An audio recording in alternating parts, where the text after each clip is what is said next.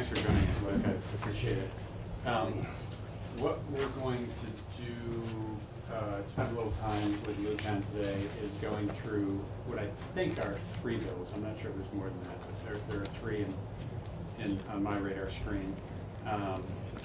H51, H175, and H214, I believe, are bills that have been introduced that deal with fossil fuel infrastructure.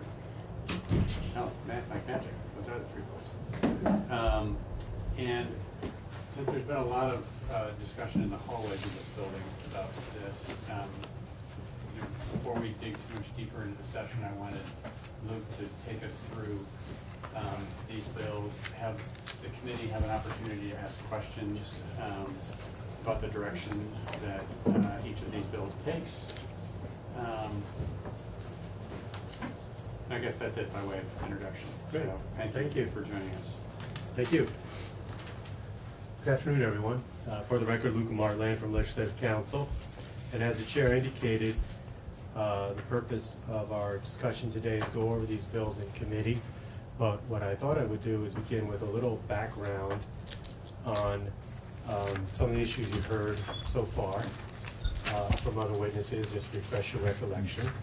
And then talk about some issues that you may want to consider as we go through the bills, and then walk through those bills. And as always, if you have questions, please ask. If anything I say is not clear, please ask. So there's 2 existing pipelines in Vermont, the Vermont natural gas pipeline that you heard testimony about, I think a few weeks ago, in the western part of the state from Canada down to middle part of the state. And then there's also a Portland Pipeline Corporation pipeline in the Northeast Kingdom that goes from Portland, Maine up to Montreal that transports, I think it's crude oil, from Portland up to Montreal. So those are the 2 existing pipelines in Vermont at this point. What I'd like to do today is, as I said, give you background on the existing law so you understand the existing regulatory framework that pertains to fossil fuel pipelines and facilities, and then briefly summarize some decision points, and then walk through those bills. So a couple things to keep in mind. First of all, when you're talking about the existing regulatory framework, it's important to distinguish between the federal and the state. And you heard testimony about this a few weeks ago, about the Federal Energy Regulatory Commission, FERC. FERC regulates interstate, in other words, between the states, wholesale sale and transportation of electricity and natural gas. And FERC also has jurisdiction over the construction of interstate natural gas pipelines and storage facilities.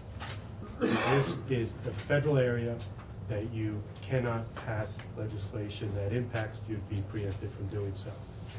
As to within the state, it's important to distinguish between natural gas and other types of fossil fuels. As I'll go through in a moment, the Public Utilities Commission, through the Certificate of Public Good process, regulates some natural gas pipelines. Act 250 could apply to other fossil fuel pipelines or facilities.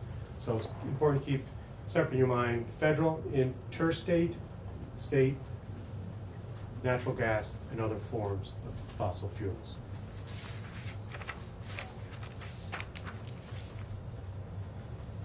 Now, as far as the regulatory framework for natural gas, this is set forth in 30 VSA 203, which states that the Public Utility Commission and the Department of Public Service have jurisdiction, and then it lists those areas they have jurisdiction over.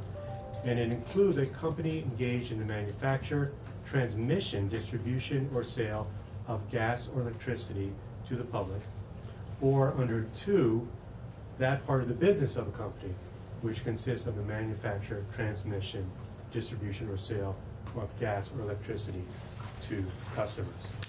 In addition, under 30 VSA 248, and this is a long statute, I'm just going to summarize 2 parts of it, it states that no company may in any way begin site preparation for or commence construction of any natural gas facility except for the replacement of existing facilities with equivalent facilities in the usual course of business, unless the Public Utility Commission first finds that the same promote the general good of the state and issues a certificate to that effect. In other words, a certificate of public good. It's important to see the definition under A, which is paraphrased above, which states that a natural gas facility means any natural gas transmission line, not necessarily distribution line, transmission line, storage facility, manufactured gas facility, or other structure incident to any such line. In other words, any such transmission line. The definition continues, for purposes of this section, natural gas transmission line shall include any feeder main or any pipeline facility constructed to deliver natural gas in Vermont directly from a natural gas pipeline that could be between the states. So this is an important definition, and it's important to keep in mind that as to natural gas facilities and transmission lines, the PUC has jurisdiction before any of those could be built. But there is the exception that the replacement of an existing facilities with equivalent facilities in the usual course of business. So, is that law and that definition clear to everybody? Yeah. So the definition of national gas transmission line, including any feeder main or any pipeline facility constructed to deliver natural gas in Vermont directly from or to, because a feeder line implies to me that it's feeding into a transmission, feeding into a pipeline. The full sentence, I cut it off at the bottom of the frame here, but it says, feeder main or any pipeline facility constructed to deliver natural gas in Vermont directly from a natural gas pipeline facility that has been certified pursuant to, then there's a citation to federal law. Oh, okay, so we're talking about from a natural gas pipeline facility, which is either a generation or... Well, think of it as a natural gas supplier. Pipeline from outside of Vermont. Okay. Coming into Vermont, and then there's okay. The connection to Vermont and ultimately to the customers. Okay. Got it. Is there any confusion about whether a pipeline that is bringing gas from out of state is an in-state line or an interstate line? So, no, I don't believe so. So if it's bringing gas from out of Vermont, let's say from another state, that's within the jurisdiction, the construction is under the jurisdiction of FERC. So that would be an interstate natural gas line. If the line physically crosses a state boundary, then it's interstate. If it's coming from another state, yes. Yeah. If it's coming from somewhere else, coming into But Vermont. if the gas inside the pipeline in Vermont is from another state. You see what I'm saying? Right, so the Public Utility Commission would regulate the construction of a natural gas facility inside Vermont, which is defined to include a pipeline inside Vermont. Right. Is, Yeah. am Well, I- so I guess maybe there's a facility or some sort of a distribution structure or something once the pipeline crosses the border or into Vermont? Into Vermont. What I'm asking is whether it's just me or if there's any confusion about whether a pipeline that is constructed in Vermont but is actually carrying interstate gas. I think it is an in-state facility, in-state pipeline or an interstate pipeline. I don't think so, because I think it's, and I might be mistaken about this. I think it's dependent on the pipeline, not the gas inside the pipeline. Mm-hmm. So yes, could gas come from outside Vermont? Sure.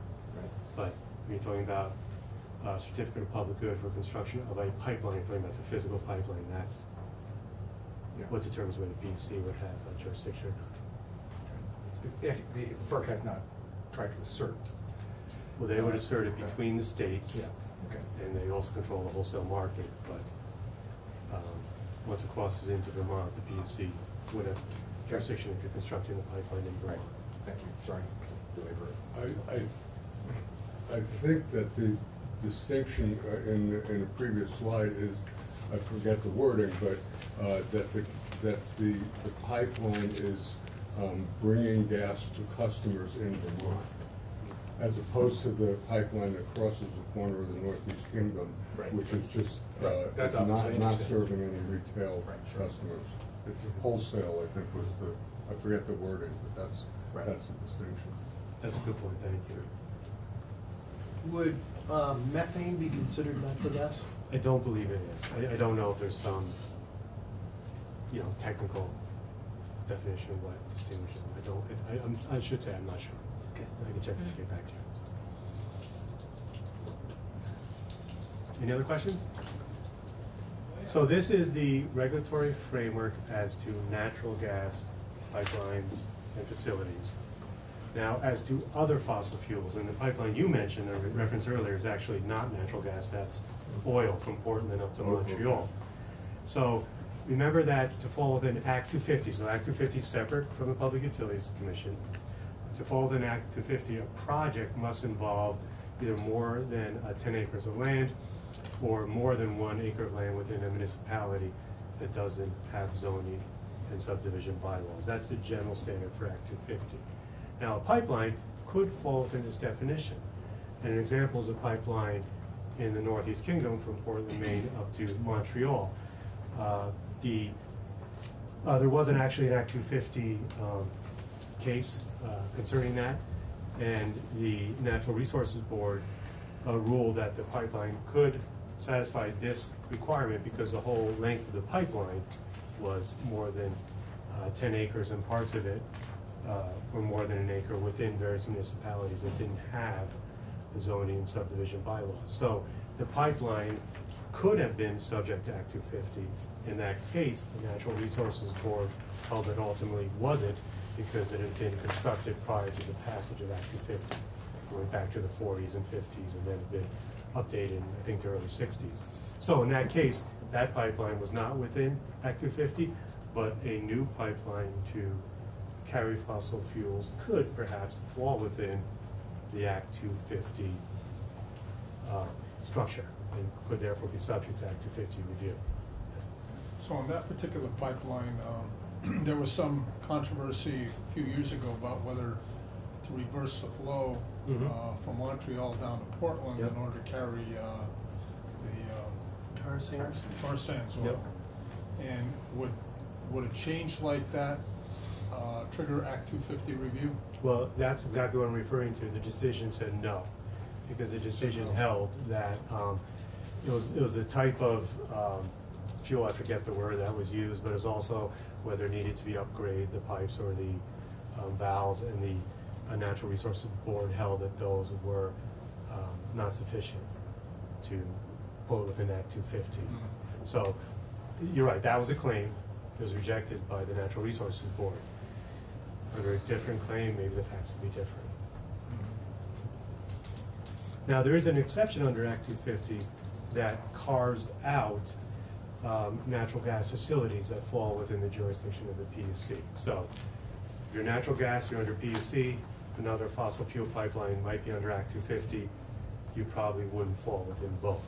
It'd be either or. So with that background, are there any questions about that before I proceed? Here's some issues or decision points you should be aware of when we go through the various bills, because each of them approach this issue in a different way. So, very high level, you have an options include do nothing, maintain the status quo. What I call the absolutes, which could be arguably to ban all fossil fuel pipelines in the state, or for that matter, perhaps remove all restrictions, or modify the existing criteria, for example, under the Public Utilities Commission, to either encourage or discourage construction of fossil fuel facilities and pipelines.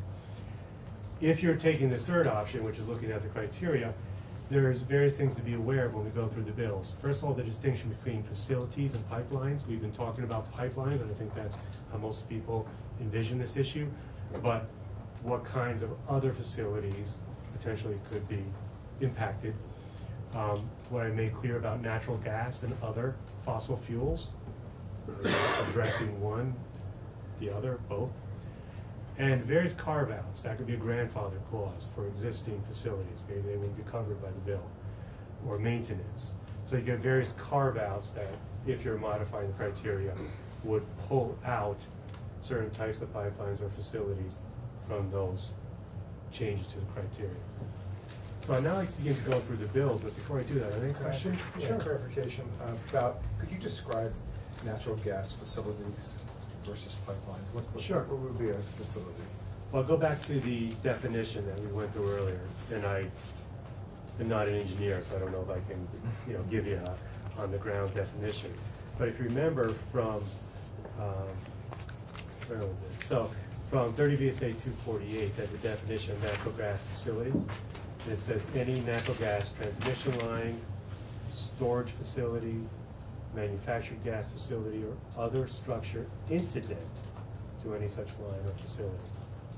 And then it goes on with the language we talked about with the feeder from the intrastate line. So it's not just the pipeline, but storage and other structures or facilities that are incident to that pipeline. Are there natural gas storage facilities? I don't know the answer to that, I'm sorry. You mean inside Vermont, I assume? Yeah. I don't know the answer to that. A manufactured gas facility, I guess, would be a methane digester or landfill. I'm not sure. Facility. Does anybody know? We Are can there phone a any? friend here. Are there any other? I believe that's reference to the legacy, like the Bardstown, Tom Murray from Vermont Gas, by the way. That's a reference to the legacy manufactured gas, which was Rutland had one, I think Barry had one, basically manufacturing gas from coal sludge, basically, and that's where that really is a reference to. And on the note around facilities, we have gate stations along the way that decreases the transmission pressure down to distribution pressure, so that would be ancillary to the transmission line, so that allows us to serve a community at the lower pressure. So. Okay. No, thank you. Are there any facilities where a pipeline crosses into Vermont? Or really the only facilities, so what I'm getting from your answer is the only facilities are the pressure facilities to decrease the pressure from transmission to distribution. Yeah, I mean, we have a couple of mainline valves, which is similar, but it's a small station for release pressure or something like that. But in general, the gate station is really the big one that we see on the transmission line related to that. We do have a propane air plant, which is a way to make propane and to make natural gas. That's a peaking unit. That would probably be considered ancillary because that is used during cold days to inject into the system. That's the only that's even close to a storage facility in Vermont. I will say OMIA has an LNG facility, which is the mine down in Florence. They have an LNG facility that I don't know, it's officially classified as storage, but it definitely has the look and feel of storage. Not associated with a transmission facility, but I do believe they got 248 for it when they got that permit. Okay, great, thank you. So before we go into this, I want to actually back up to a question that Scott had asked earlier that I'm not sure I'm entirely clear on, which is at what juncture the jurisdiction of the PUC kicks in relative to the jurisdiction of FERC. So if we have a pipeline that crosses a state border, and an expansion on that pipeline is looking to be completed, is that an expansion of an interstate facility and therefore is under FERC jurisdiction? So your pipeline that comes to the border of Vermont and stops, or continues into Vermont? Continues into Vermont. Okay. If there is a pipeline crossing a Into border Vermont, into Vermont, yeah. or going the other way too, but coming into Vermont, and an expansion of that pipeline is anticipated or is looking to be supported, construction that is looking to be supported, is it FERC jurisdiction or is it PUC? If it's in, well, actually, let's back up and make it simpler. So you have a pipeline, some company builds a pipeline in New Hampshire, doesn't enter into Vermont. Vermont Gas wants to tap into that and have a pipeline into Vermont to serve Vermont customers. Sure. PUC. Okay. Okay, PUC jurisdiction. Even though it crosses the border? Well, in what's within Vermont. Vermont regulates what's inside Vermont. FERC regulates outside Vermont between the states. So, right, so wherever the pipeline comes from is in New Hampshire, stops at Vermont border. Vermont Gas wants to now build a pipeline from the Vermont border into Vermont, serve customers in Middlebury, PUC, okay? So, say you already have that pipeline inside Vermont, serving the customers in Middlebury, and they want to somehow extend it further. That might depend on whether it's a transmission line, how it's defined, how far it goes. I don't know if I can give you an exact answer. The PUC could definitely be involved depending on the nature of that expansion. Yeah, what's not clear to me is, does FERC have any jurisdiction over construction? Inside Vermont? Well, I'm looking at your very first slide. Okay. Actually, I think it's page 3. FERC regulates interstate wholesale sale and transportation Yep. of electricity and natural gas. Mm-hmm. Jurisdiction over construction of interstate natural gas pipelines and storage facilities. Okay. So in your example of the pipeline that goes to Lebanon, New Hampshire, Okay. and stops there. Mm-hmm. But then there's an interest in Vermont connecting up, an entity in Vermont connecting up with that Yep. pipeline and bringing that pipeline into the state. That would seem like FERC would have a lot to say about whether that construction goes forward or not. Within Vermont? Okay? I don't believe so. I believe, FERC is concerned with the wholesale market, electricity and natural gas, concerned with the construction of interstate natural gas pipelines. But Vermont Gas applies to build the pipeline from Lebanon into Vermont to serve Vermont customers. Yeah. I believe that is just PUC. I do not believe FERC has a role in that. Now, there might be Yeah. some scenario that, I don't know, where they would be involved, but I can't think of it. I don't know if anyone else would. That goes back to years, but when we talked about going to the International Paper Plant, we got a 248 permit or we worked to get a 248. I think the final permit was never issued because the project died, but essentially we were going down the path of the 248, really from Middlebury to the lake, if you will. FERC was permitting, I think, the lake crossing because that's when it tripped into the interstate essentially. So I think that's kind of the distinction there. I do believe though that FERC often defaults to the state's environmental regulation to a large extent, and so I think the long and the short of it is any pipeline. If somebody tried to use the FERC trump card to really trump, that's probably a bad analogy, but maybe it's appropriate actually to do something like that in Vermont. I think Vermont would have a pretty extensive say. You've seen that in New York. That the governor of New York effectively jammed the pipeline project from Binghamton to Albany. And even though it was a FERC project, they've essentially stopped that project. So FERC could not force through a pipeline that the PUC did not issue a certificate of public good for. I'm not an attorney, but I believe the states can make life very That's- difficult for a pipeline. If that's what you're trying to get to. Well, the reason I'm asking that is we're about to go into these bills, and I want to be Yeah. clear, what kind of, what kind of jurisdiction and Sure. playing field the legislature has on some of these Well, issues, because these are interstate, Well, intrastate issues. I think the bills are all legal. I think that they all are focused on Vermont. You'll see there's language to make sure carve out for FERC, I think, in this bill. So we cover ourselves double, but I think they're all okay. I don't think they'll raise those issues. So this is now H51. So I talked to you earlier about some decision points or things to be aware of. H51 is a bill that would fall in the category of what I call the absolutes. In essence, it would ban any new fossil fuel pipelines in the state. And so let's walk through it, and please, if there's any questions, I don't plan to read it word for word, but if there's any questions, please stop me and let me know. So you have section 1 is purpose, and as you know, that's in session law. It doesn't really have a direct legal impact, but it sets forth the goal of the General Assembly, or the reason why you would be considering this bill. And it has some general language about the reason for what section 2 does. So section 2 is adding a new subchapter, and it's actually in Title 29, which Chapter 14 deals with natural gas and oil conservation.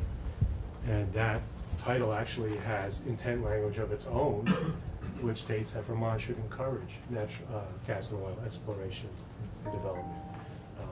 So this would add a new subchapter 9, and it states that in line 4 under A person shall not construct or reconstruct fossil fuel infrastructure in the state. So it's a prohibition on the construction or reconstruction of fossil fuel infrastructure. In other words, it's an absolute ban. 1 is a carve-out, in essence, for FERC to make sure that there's no conflict. 2 says that the prohibition does not include the repair or maintenance or both of fossil fuel infrastructure in existence. In other words, it's a grandfather clause. Like I mentioned earlier, it's a carve-out for existing pipelines or facilities. Under B, it has definitions. And so it gives a definition of fossil fuel. And interestingly, there's only one other definition of fossil fuel I'm aware of in the Vermont statutes, which sort of lists all the types of fossil fuels. So this would be a new definition, and it's a definition that we reuse in many of our bills. I'm presuming methane would not be included in this. No, it was methane from Marshall. decayed organic matter, but I guess it's not near its crust, so good point. Yeah. So, B, as used in the section 2, fossil fuel infrastructure means a structure and ancillary facilities used to move fossil fuel from one location to another, such as a natural gas or oil pipeline. The phrase includes natural gas facilities defined in Title 30, which is the definition I gave you earlier. So it covers, oh, I'm sorry. So it covers, my apologies, covers natural gas and other fossil fuels. Now, under the second sentence, it states that the phrase does not include, and then it lists motor vehicles, underground tanks, or pipes located in the site of a service station, or pipes leading to a residence or commercial building. So this is another kind of carve-out. Doesn't include your cars, doesn't include gas station, doesn't include a residential commercial building and a fuel tank. Is that clear? So in layman's terms, Mhm. I'll ask you, what does it include? It includes I mean, is it everything really that's- just Vermont gas, basically? No, I think it would be, I mean, yes, it would include Vermont gas, a new pipeline, not an Okay, existing one, because okay. remember there's that carve out. It is structure and ancillary facilities moved to use fossil fuel from one location to another. So it would be very similar to the current definition that we talked about, the pipeline and the gates or whatever word you use that's necessary to move the oil or gas. That's what it would include. I don't know what you're thinking of. Frankly, I'm thinking of his, I'm thinking of Bourne's in Morrisville. I'm sorry, They're what? moving, Bourne's company, you know, I'm they, sorry, I it's don't know what Bourne's fuel is. oil company, or Okay, propane, you know, gotcha. that home delivery and Oh, business okay. delivery. Yeah, I don't think it would include that. I don't think so. I don't know where, if they get it, if they would want to build a new pipeline to service some storage facility, then it might involve a pipeline. From the existing facilities, no, that'd be grandfathered out. From their trucks, if they're transporting would be fuel to grandfathered. the storage tank for the local residents, no, I don't think it would include that. What about a pipeline going into Addison County that currently doesn't serve a particular town or neighborhood that wants to hook into that for for residential use? So it'd be an extension, like to get to a new house? Well, and New- I guess that, yeah, essentially, but I'm trying to distinguish between what this bill would allow, and maybe we're not at that section yet, but between, I guess what I'll call transmission and distribution. Yep. And by transmission, I mean maybe the larger diameter pipe that is supplying a particular area as opposed under high pressure. Maybe that's a Well- way to distinguish it, as opposed to distribution where a neighborhood or an individual home is being Well, the way it's defined, I think it would include both. Yeah. And if you're taking up the bill, that might be an issue that you deal with. But the definition, remember, means structure to move fossil fuel from one location to another. Yeah. It doesn't distinguish between transmission, distribution, or pressure or diameter. So it seemed to include both types of lines. Do trains count as motor vehicles, or is that simply, That's a good question. yeah, or is it simply It's got a motor. semi-trucks? Good question. Or ships? That's the kind of thing you can take up the bill and you can clarify. Any other questions about the definitions? So in section 3, and if I forget the page down, please remind me. So basically what section 3, section 4, and section 5, and for that matter section 6 do, is each of them has a prohibition on the construction or approval of any new pipeline. So section 3 states that the Secretary of A&R cannot approve cannot issue a permit or other approval pertaining to the construction or reconstruction of a fossil fuel infrastructure. Section 4 basically deals with Act 250. Section 5 states that municipal land use permit cannot be issued for the construction or reconstruction of a fossil fuel infrastructure. So each of these are prohibitions on any body or person approving the construction or reconstruction of fossil fuel infrastructure. Section 6 is now in Title 30, so this is dealing with the Public Utilities Commission. I will move it in a second. Scroll up again, Yep. please. You want me to go down, I assume, Section 6? Yep, okay. So what this does is, I'm going to switch pages here, but it's Title 30, and this is the same law that we looked at earlier, 248. And the new language, so it keeps the existing law, but you see the new language on lines 5 through 7 basically states that, commencing with the effective date, the commission, the Public Utility Commission, cannot issue a certificate of public good as to a natural gas facility. So on paper, they would have that continuing authority, but they can't ever issue a CPG as to a natural gas facility. Continuing down, I'm not going to read these. Starting on line 8, you have A. These are stylistic changes, just updating the drafting convention. They're not substantive. And then continuing down, you see that certain language is removed, and I'm sorry, I'm losing my voice. The existing language is lined out, and under existing law, the PUC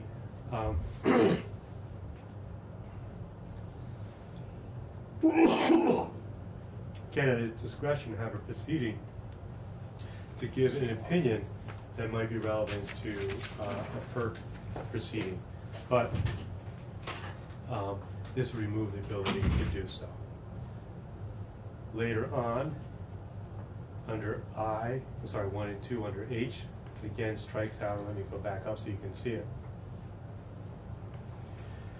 If there is a proceeding for federal certification,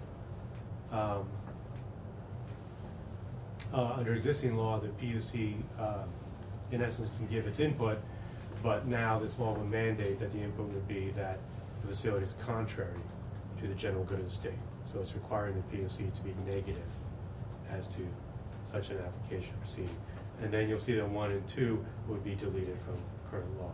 And basically what this is doing is that the PUC would not have a role in giving advice to FERC about an interstate pipeline if it somehow impacted Vermont, and that the PUC could not approve any new fossil fuel pipelines or facilities in the state.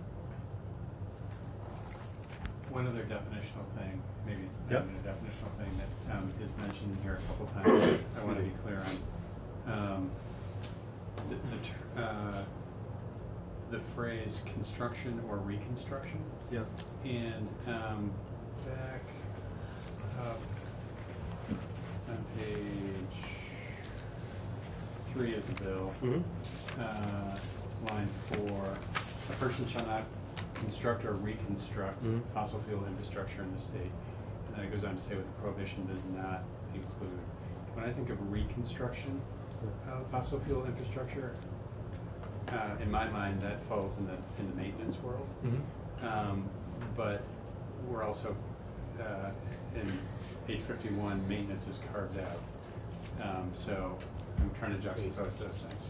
Reconstruction is this is a carryover bill. I think you could use a different word than reconstruction. It's not a defined term in the bill, so if you want to, thank you very much. If you wanted to use a different word, I think that'd be fine. I think they're trying to get at building a new or is somehow substantially changing an existing, so it's not merely maintenance. Okay. I believe that's what they're trying to get at, but we could define it better. I think it's also important to know that on page 5, Well, thank you very much.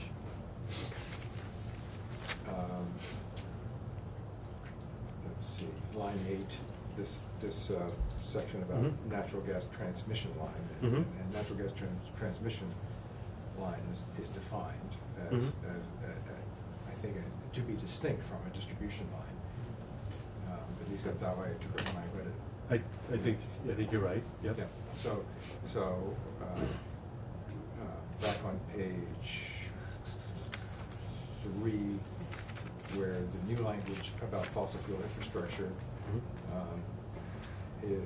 is talking about a structure or ancillary facilities used to move fossil fuel from one location to another. It probably needs to be clarified, but I think I took it to mean that it did not include distribution lines. I took it differently, and I didn't. Ellen and I did not write this bill. It was carried over the mention. I'm not sure what the sponsor's intent was. So that'd be, if you take up the bill, you can decide if you want to limit it or have it broadly, and we can clarify that language. I read it as more broadly. So I don't know if that was intentional. Yeah. Okay. So if we were to allow distribution lines, which I think we should, we would have to carve out the ancillary facility that would drop down the pressure for distribution. Yep. If that's your intent, yeah, I would suggest you be very clear and have a carve out if that's what you wish to do. I think this language can be read broadly. So if you don't want that, we should clarify it. Any questions about H51? I wanted to more quickly focus on 2 other bills that take a slightly different approach to some of the same issues.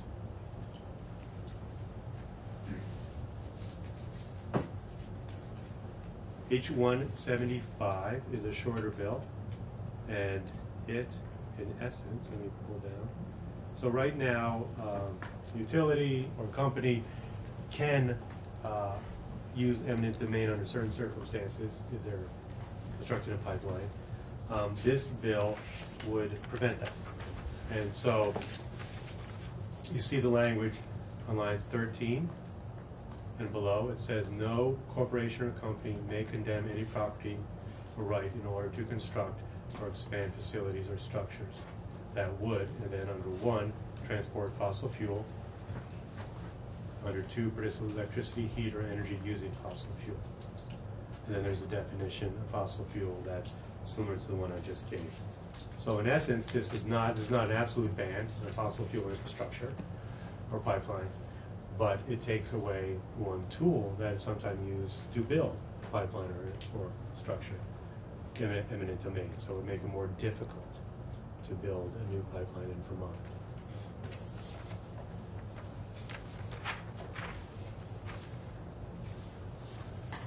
Any questions? Yeah, I know nothing about eminent domain. Neither do I. So I missed that day in law school. In fact, I missed law school.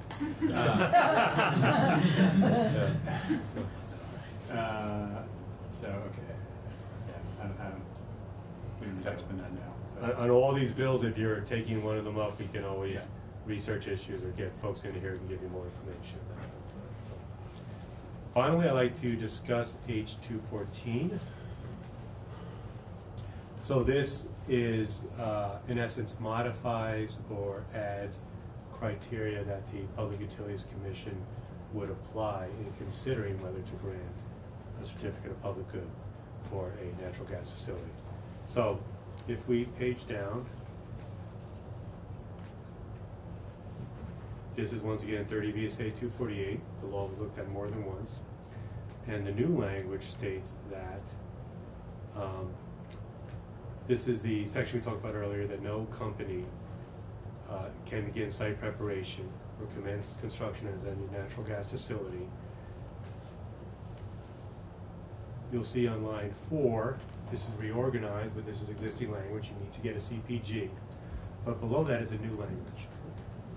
Unless the Public Utilities Commission first evaluates the percentage of greenhouse gas leakage that occurs from the extraction and transportation of the natural gas, and determines that the adverse effects of that leakage on climate change are outweighed by the good to the state. So it's a new factor that the PUC must consider before granting a CPG. Then under small 3, also evaluates the impact of groundwater contamination caused by the extraction of the natural gas in the region where the extraction is conducted, and determines that those impacts are outweighed by the good to the state. So this is strengthening or adding to the criteria that should be considered in deciding whether to grant a CPG.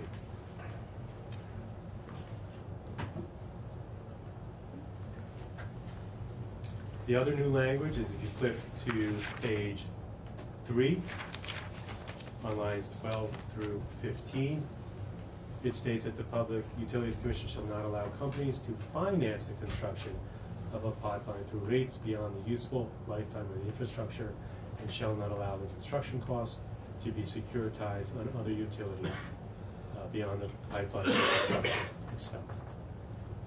And as to details about securitization of pipeline costs, I'm sorry, I can't give you information on that. That's one of the things we can research or have people come in to discuss. But the objective is that to make it more difficult to obtain a CPG. So I think the purpose of that particular clause is if we anticipate that we're not going to be using fossil fuels beyond 30 years, Mm-hmm. and it's going to cost, and if in order to pay for the pipeline it's going to take 60 years at current rates, that would be a disincentive for the Public Utility Commission to issue a CPG.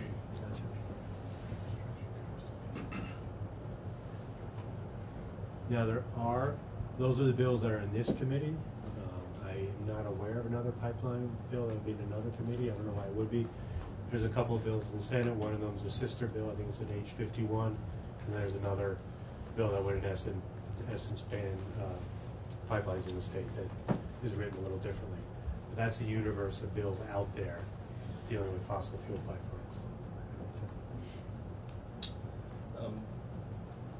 Can you describe a little bit about the precedent for state laws, state decisions requiring input from out of the state?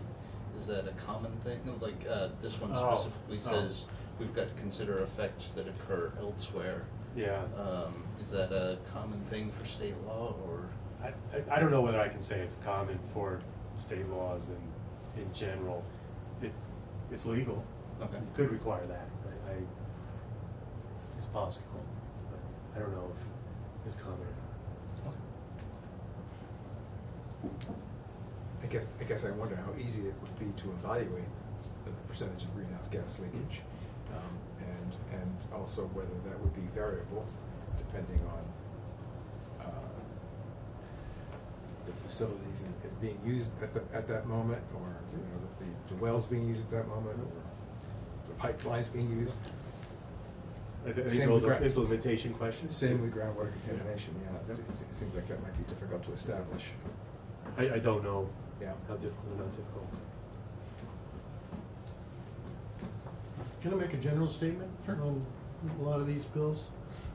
I think we're naive in the thought that there's not something else out there that natural gas or other extensions could be used for, and I'll give you 2 examples. One is the possibility, and they did look at it, for a new natural gas facility at the old Vernon nuclear power plant, because all the infrastructure is there. My understanding is that there was an issue with Massachusetts bringing that line up through, and that's why that kind of fell apart. But again, if something like this was in place, that could never happen. Another example is the Lowell and Eden asbestos mines has a proposal now to remine the slag piles up there, and they were initially looking to St. Albans, but they feared that the Act 250 process would not allow them to do so, so they're looking at Gorham, New Hampshire. And what they need to extract these minerals out of those slag piles is a huge amount of heat, which would be natural gas.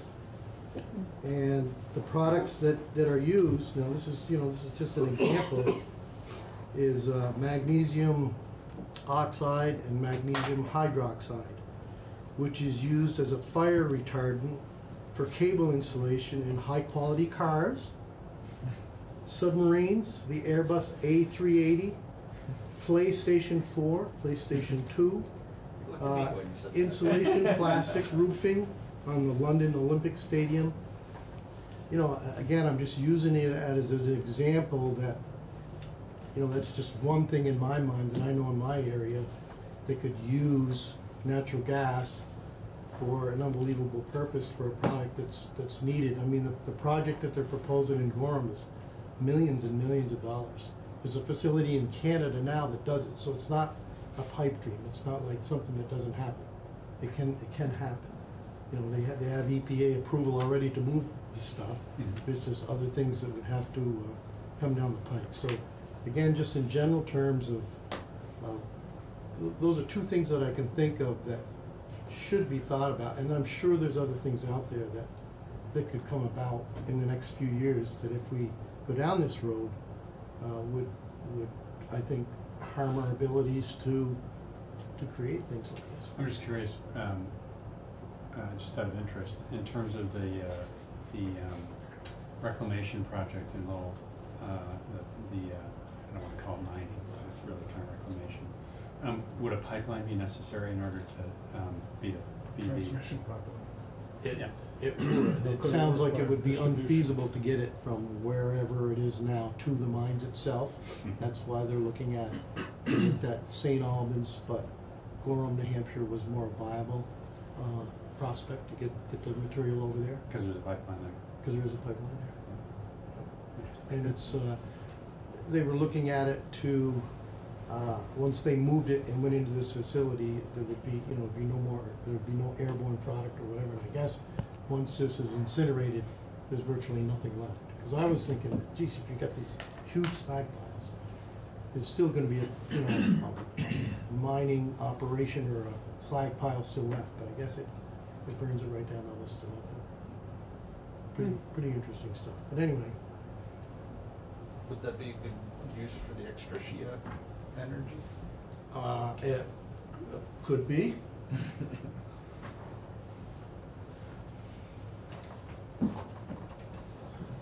Toasters. I'm sorry? Toasters. Toasters. Yeah, I was just wondering about the air quality effects of actually transporting what you got there in Lowell to wherever it needs to go, whether it's in Gorham or whether it's closer. That actually picking up this stuff can probably create a lot of airborne material. Well, there's a whole process that they worked into place of spraying it while it's being moved onto the trucks. So they supposedly got it now. Just again, it's a mineral. The question is, can a distribution line serve the purpose of actually feeding the plant as opposed to a transmission line? Distribution line for the actual mineral itself? For the gas, natural gas. Again, I think they must have considered that to some degree, because that's not the direction they're headed in, as far as, they're thinking it's cheaper to transport the stuff. Which again is a concern, just because it was like 17 truckloads a day from April to November, I believe it was. They tried to stay out of the winter months. just something to think about. Yep. Thank you, Luke, for Sure. taking us through these things. Before we adjourn for the day, I just wanted to remind people about the EV demonstration event that's going on near the Department of Labor tomorrow. It's 4 to 6. I'm not going to be there because I already own one. But I can attest to my satisfaction with my electric vehicle. But if you have a chance at the end of the day tomorrow to go over that. Do you want to follow up on any of the bills we discussed at this point? Not immediately. Gotcha. But, yeah, we will definitely pull you in as we get. Sure. All right, thank you. So, thank you. Thank you. And I'm not gonna talk anybody out of going to that EV demonstration there, but we got the Turkish Cultural Center coming tomorrow too, at That's 4 true. o'clock. All right. If anybody wants some baklava, that's where you get it. So, tomorrow we start at 9 o'clock, and we have two different topics in the morning. And I'm not sure how much time we're gonna have in the afternoon. Right now, we don't have anything scheduled after the House floor. And if it's like today, which I expect it to be, I expect we'll be on the floor for 2 or 3 hours. But at this time, we don't have anything after House floor tomorrow. Okay? Great. Thank you. Thank you.